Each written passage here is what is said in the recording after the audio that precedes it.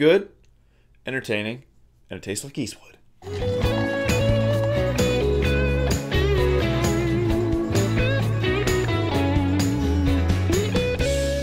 Hey guys, this is my review of Sully. I saw this a few days ago and I wanted to see it in IMAX, however I didn't get the chance, so here's my review for it anyways. I have a huge interest in avionics and NTSB investigations. I watch Mayday all the time, so when I heard that they were finally making a film about the Miracle on the Hudson, and it was going to be directed by Clint Eastwood and have Tom Hanks in it, I knew three things for sure. Tom Hanks would do a great job as Sully, Clint Eastwood was going to dramatize a little bit of it, and the CG was going to be okay. And all three are right. This film, basically, if you've ever seen a Clint Eastwood historical film, you'll know that they're completely full of crap. The only time that... This is probably one of the best portrayals of history he's ever done. Watch American Sniper. I did a review on it last year. I said it was a good film narrative-wise, but I knew that a few things were complete crap.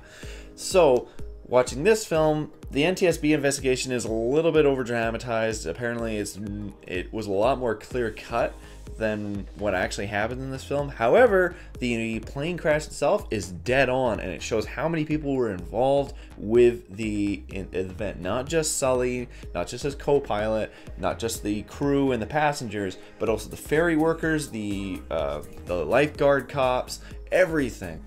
Everyone came together to get everyone off that plane. So as for the film itself, the narrative is probably one of the most interesting things of this film, because we start actually after the plane crash happens, and we keep on reliving these moments, and we actually see Sully having these kind of flash nightmares.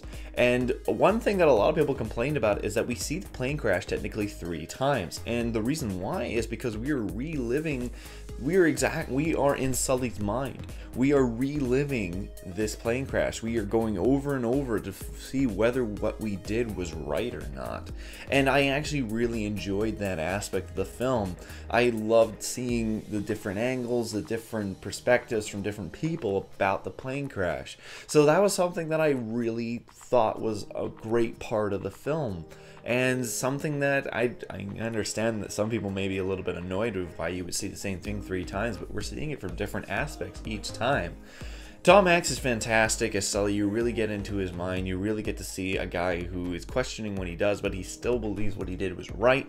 And we see Aaron Eckhart, who just follows along. I was so happy to see 2 of my favorite actors, Aaron Eckhart and Tom Hanks, in the same movie together, and being directed by Clint Eastwood, who is one of my favorite directors, because he's one of the hardest working guys in the entire film business.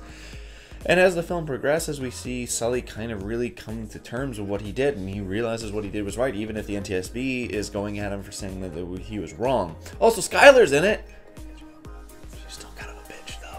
Sully is a very good representation of the guy himself. It is totally made to pay homage to what he did. And sure, while the investigation is quite dramatized, in the end, the film is about what the guy basically pulled off the impossible, and he was able to save everyone on this plane despite the fact that he had lost 2 engines at less than 3,000 feet. In the end, I'm going to give Sully a 6 out of 7. I really enjoyed it. It's probably a little bit of bias for me because I love avionic films, talking about avionic history.